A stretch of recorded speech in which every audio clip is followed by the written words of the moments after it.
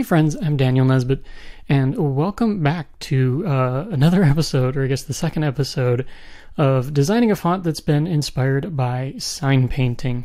Now, truth be told, I had a little bit of a gap between the first episode of this series and the second one, but it is with good reason because I've actually taken some time to learn quite a bit about scripts and how to set those up, particularly what goes into things like angles and that kind of thing, which I'll be sharing in a little bit here. But I just wanted to keep things moving along a little bit because I know it had been a while, and I've also been working on another series on the Fix Your Font series. So I figured I would just kind of jump in here and at least kind of get things back on track with this sign painting typeface. So I haven't set up anything in glyphs yet, and in this episode we're just going to kind of do that and then maybe get a little bit of a start on some of the letters here. So I'm just going to go ahead. I'm using the new glyph from the new from glyph sets, if I get it right, which is kind of handy because I get my A through Z here, which I'm wanting to use.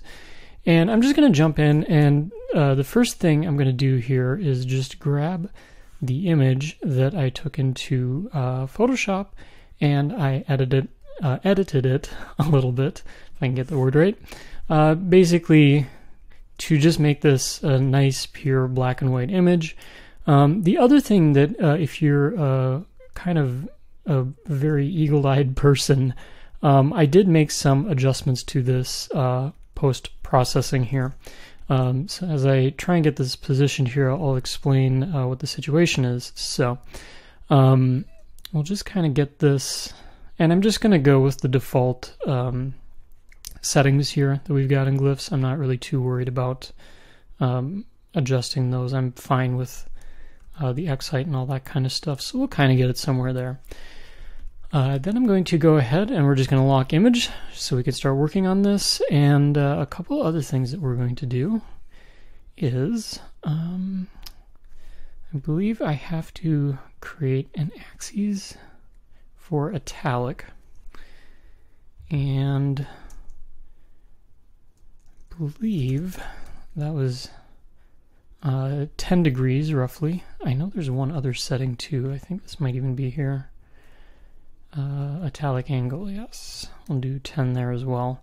I know one of these, oops, I don't, it's an italic angle. We'll just actually call this italic angle. I think this is actually the metric that glyphs looks for. Kind of learning a lot here. Yep, there we go. Perfect. So you notice that I typed in 10 degrees there. I think it loosely looks kind of where I want to be. But if you compare this sketch that I have on my screen here to the first video that I did, you'll probably notice that it doesn't look like it's got quite the angle that the sketch originally did. There's good reason for that. One of the things that I really took and learned as I was doing my research and my studying is that an italic should have, in most cases, between 8 and 12 degrees of an angle here. And when I originally scanned that first letter in, it ended up being closer to like 15 or 16 degrees. And truth be told, I did do, I guess, what's now going to kind of be called the lost episode here of this series. And I was working with that angle, and it was just too much. As hard as I was trying to make it work, it just wasn't really behaving the way I wanted to, and I wasn't really happy with the result that I was getting. So I ended up doing a bit of research, as I said, and when I kind of came back to the table, I realized if I just kind of tilt the angle back a little bit, I'm actually going to have a better time. So that's what I ended up doing. So as you notice, it's not as a drastic of an angle, but the whole series here, everything that we'll be doing, I think will still be applicable to designing italics or anything like that. Of course, I'm trying to do this in a brush script format, but yeah, it was fascinating. It's not something that I've necessarily thought about too often.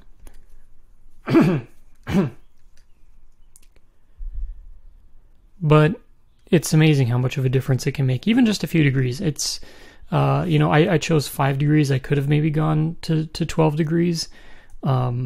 I just, at the end of the day, I was kind of liking how this seemed to be working a little bit better, so that's kind of what I stuck with. But yeah, it's been a lot of trial and error. It's if there's anything about this channel that I continually remind myself, it's that that everything that I'm sharing on here, sometimes it's about me learning as much as I'm teaching what I'm learning, and that was a very good example of something like that being the case, where I did not know, now I know. And I mean, truth be told, this is the first time I've ever done an italic letter form before even. So in many ways, this has just been kind of outside my comfort zone, but I think that makes it exciting. That's what makes these fun, is just kind of moving along and learning these things as we go.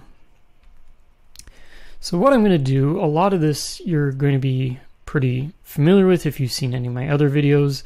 The plan here is that we're going to step through the control characters, which, as you always know, are the capital O, the capital H, the lowercase n, which we're working on right now, and the lowercase o.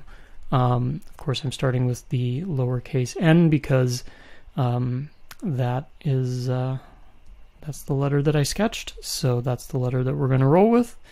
And right now, I'm primarily focusing on my horizontal guides here, as I'm kind of jumping into the vertical ones, because the thing is I don't want to do, at least for this, I don't know that I want to do straight 90-degree handles here. I want to have these actually kind of mimic the angle that I've got going on with my stems here. So that's going to be kind of a point of focus. I'm also going to maybe just kind of tighten this curve up a little bit.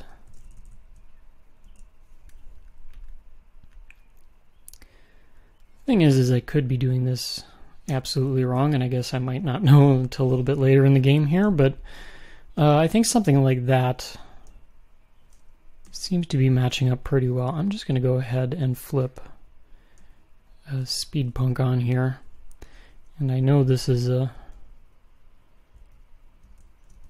pretty extreme view, but I think I can keep everything straight here as I'm looking. So yeah, something like that. I think that'll be fine. The other thing that I want to do as well is to figure out the ends of my letters here.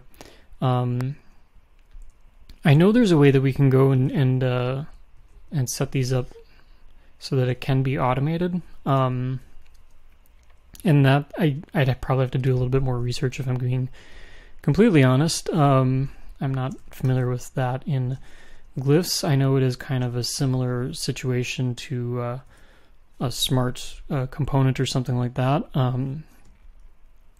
But for now, I'm just going to kind of keep things a bit on the easy side. I'm also going to go through and, as you can probably see here, I'm just going to flip the left vertical upside down. So I'm gonna have a pretty even letter form here. Again, for now, I think this will be okay. We'll see as we go if that ends up being a good decision or not. The other thing that I'm going to do is I think we'll just go ahead and we'll trim this in half here. Well, roughly in half. Because similar to what I would do if I was doing just a regular just vertical, or I guess Roman letter, is that we're going to make the shoulder separate. So we'll go through, we'll do that. I'll get my control points added here. And then similar to what we did before at the start, I'm just going to go through, we'll line up the horizontal ones first. Then we'll come back here in a moment and figure out those vertical ones. So I probably won't get this prettied up right away, but think we can kind of get things in the ballpark here. So get these lined up. Perfect. Of course, it doesn't look perfect right now, but that's okay.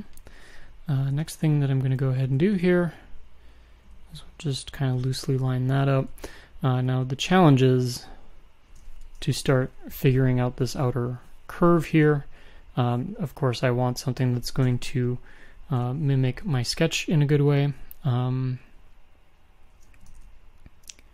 probably make sure that I'm also grabbing the correct points here. But I think we'll do maybe something like that for the top. And then maybe something similar for the bottom here. So it's going to be a matter of figuring out where this needs to kind of go. So I am going to have that kind of bump in there a little bit. And then the challenge, hopefully it's not too much of a challenge, but just kind of figuring out the rest of the shoulder here. The other thing that I'm kind of looking at too is I think I can maybe move in a little bit more. I might have done the trick, to be honest. I'm just going to go ahead and kind of move this point up a little bit as well, just trying to smooth out this curve on the inside. The other thing that I'm looking at as I continue to refine here is that I can probably do something like that. Maybe give a little bit more weight to the top there.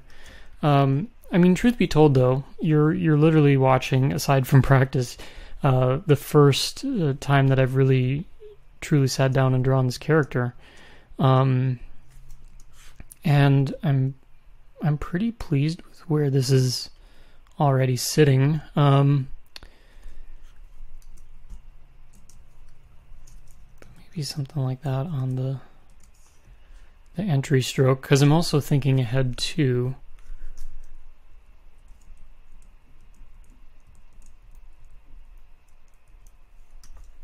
Maybe something that kind of thickens up a little bit more there. So I'm going to go ahead, I'm going to delete that one on the bottom. I'm not exactly sure if I'm going to turn this into a component yet. That is something that I know gets asked about a fair amount on my videos, is why I don't use components. I actually just started a personal project that isn't likely going to be a video, but I have been making a point to use those a bit more, so hopefully we start seeing more of those here. At least that's my goal anyway, is that I can start kind of doing more of that. I'm also going to do something I'm thinking about. Originally I kind of had this kind of come down to make a point, or kind of just an abrupt end there. I'm just kind of wondering, because I suppose if you're lettering, that's probably more of a smooth curve that you would have going on there. I might even just drop this down a bit more, just so it looks like it's a little bit more of a natural curve. Of course, if I do that, something that I would need to do is just kind of mimic that along the top here as well. So let's see where this takes us. Just kind of creates more of a gentle curve there. The other thing that I'm going to do is we're going to kind of round off the top of this just a bit more. Maybe something like that. At this point, I'm just going to go ahead and we're going to remove the background, because I don't think I need to deal with that anymore. Also just going to continue adjusting this just a little bit. Again, this is one of those things where I feel like I could sit here and just have a whole video of me doing nothing but tweaking this, but I doubt that would be very exciting. So I think for something like this, though, I think I'm actually getting pretty close to a place that I'm happy with this. The curves don't look too far out of line. And if I back up a little bit, because I'm kind of anticipating this would be more of a display face than anything else, I don't see this being a situation where you would want to use this for body copy. Maybe I just kind of thicken that up a little bit. I think that kind of helps out a little bit more as well. So I still want to maintain some readability if you're a little bit farther away. But if I just kind of jump back here a little bit, I'm pretty happy with where that's going. Now, as far as spacing goes, that's going to be my next challenge here, because I have truthfully never spaced anything like this before. My guess is that I'd probably want my spacing to be just a bit tighter than if I were doing this as a serif or something like that. So I think what I'm going to do here, again, I'm kind of fussing with all these different points here. So easy to get carried away, especially when you don't know what you're doing, right?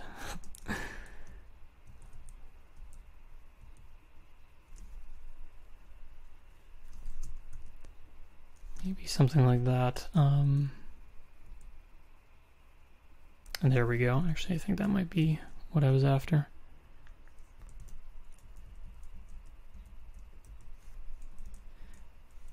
Something that I wish, I don't even know this might be a thing in glyphs, I wish I could actually change on my verticals here, having it snap on 90, if I could just say, hey, this is a 10-degree slant, so use that instead. That would actually be a super handy feature.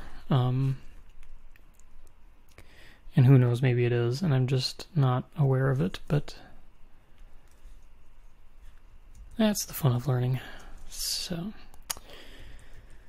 also just going to go, again, I'm kind of messing around a little bit more with just kind of how this curves down here. Maybe just adjusting that angle a little bit more, so I've got more of the curve that I'm after. And we'll just grab this.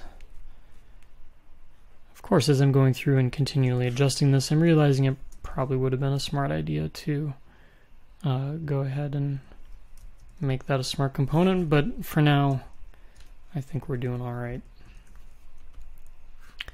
The other thing I'm going to do as well is just kind of taper that in just a touch, maybe. It is just kind of feeling a bit on the thick side there. Another thing that I might do, maybe I just kind of do something like that instead. So it's just giving some more space there is all I'm really after. And then we'll just kind of tweak this. So I probably am going to have to keep in mind that I might have to make optical adjustments like that, where not everything's going to be perfect and lined up, but that's fine. It's not going to bother me too much. Something I am curious, though, to see is, just for the sake of getting this moving forward in another letter here, is how this is going to look with the H. So to line this up, I'm not using the overshoot for the vertical strokes here. I'm just trying to keep that for the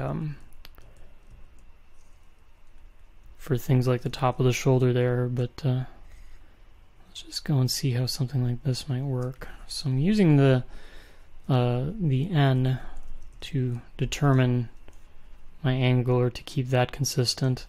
The other thing, I could probably take the crotch of the H and just drop that down a little bit more. Something like that. Now granted, I do have a ways to go, so I understand that this isn't anything pretty or final, but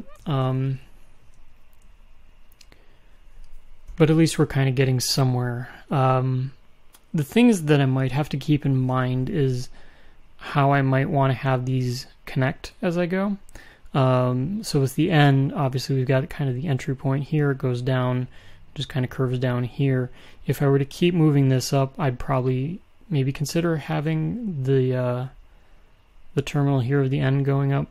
The thing with the H then is I'd probably have to create a different top, kind of maybe like a loop or something for that. So something I'm going to do just for fun here is we're going to add a new character, and we're going to call it h.alt. And effectively what this does is it creates an alternate for us. And with that alternate, what I can do here is we'll just go through, and for fun, let's see what this idea might look like. So,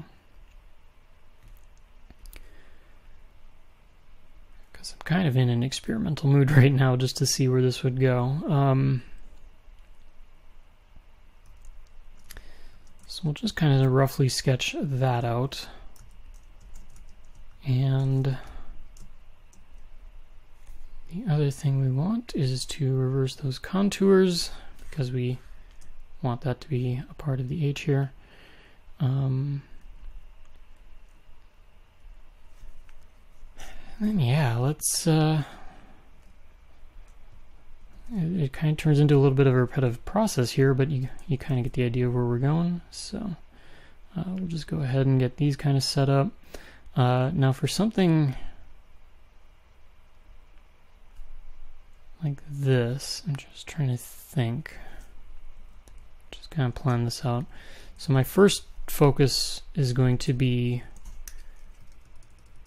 on the top here. I'm actually thinking I'm going to move this down a little bit just to give me some more space, kind of a bigger run up to work with. Maybe we just kind of bring it out something like that.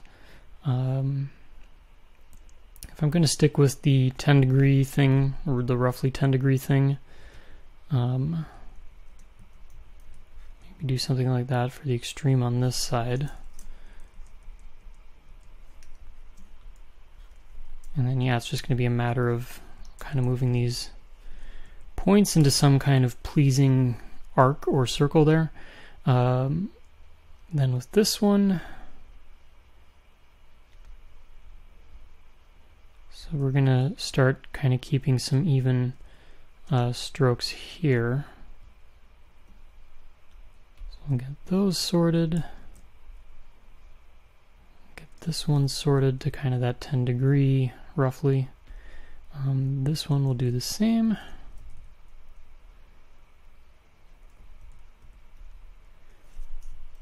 So we're starting to kind of get that nice open curve. I'm actually going to maybe bring this one up a little bit more too, just to kind of give that brush more space.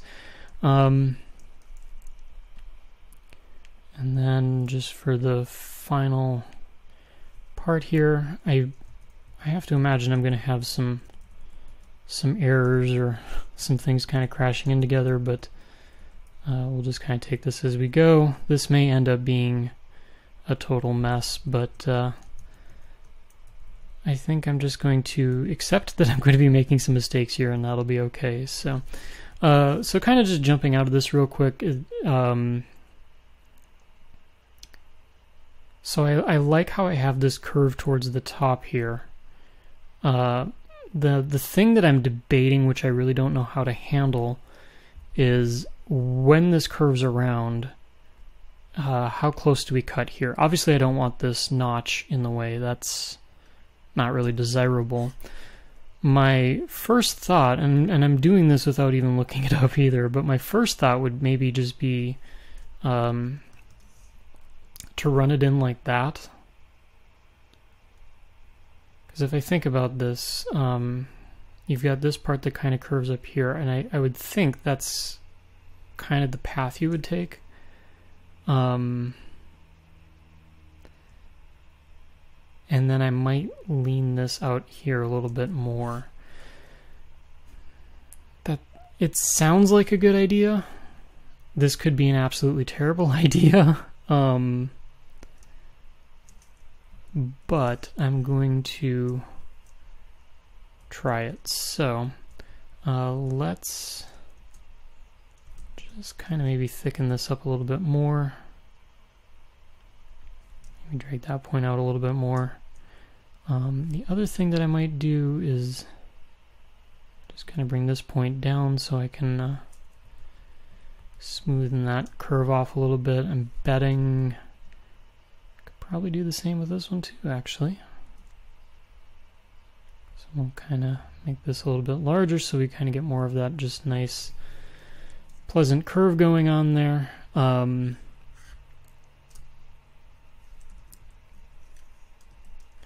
Actually, too, I suppose there's no rule saying, at least the rules that I'm making up, but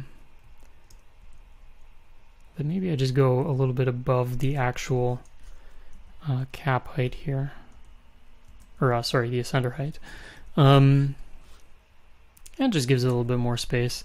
And then we'll just kind of wrap this up here. So the last thing I'm going to do is I am going to create a couple rogue points here, but the whole idea is we're just going to kind of taper that off there a little bit more.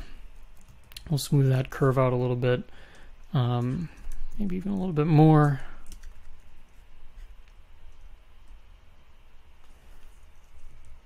But maybe something like that gets us just kind of a pleasant curve to look at. And we'll just kind of have that just kind of tuck in there a little bit. So I'm just trying to avoid having too much kind of happening in one spot. So I'm trying to honor this whole space here, this gap. At the same time, we've got this thick kind of crashing into the thin, so I don't want that just turning into a whole blobby mess there. But at the least, we've got a letter, an alternate character, I should say, that's looking halfway decent, in my opinion. And I'm going to have to think about how these connect as well. So with that in mind, I'm just going to maybe just run with a little bit of an idea here, and there's no guarantees that this would be a good one, but it'd be fun to see what happens here. So we'll do this and then we'll call it a wrap for the day. So what I'm going to do is we're just going to go through and kind of make a piece that connects here. Looks like it has a pretty decent flow to it. I'm not going to perfectly line it up with this because I have to imagine that in the real world that would not likely perfectly line up. It's kind of similar to like an X if we're drawing that. But what I'm going to do is we'll just give this some curve here until I feel that it even loosely meets up with this point. Actually,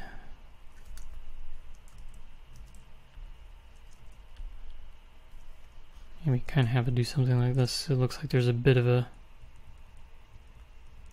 I don't know if there's a bit of a taper to it or not. Maybe there isn't.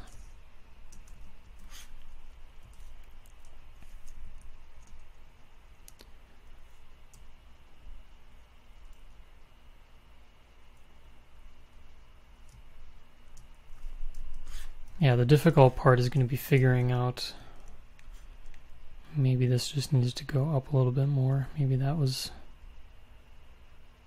what I needed to do. I know this is going to look pretty rough, but like I said, we're trying something new, trying something different. Maybe it works, maybe it doesn't.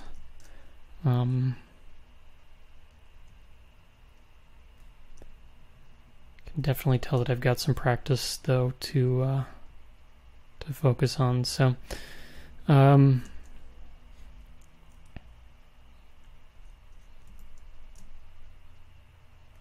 yeah, I would have to do something like that. It looks like it would thin out, and maybe this is a situation, I'm guessing this is a situation where I would need to go back and revisit this here, but you kind of get the idea. If I'm typing that N or that H. Yeah, I'd say that's pretty thin. So what I'll have to do, there's going to be a little bit of give and take here, but I'm going to have to go back and just kind of readjust how this all kind of connects with each other here. And hopefully we can make something work a little bit nicer. But I do kind of like that alternate style. I don't mind this one here for the start of a word. You know, if you're going to write the word like have, for example, that you've got that H, that it kind of starts with more of a stroke that would be representative of that, versus this second one here. Maybe you've got a word like tenth, where you've got the N and the H in this case.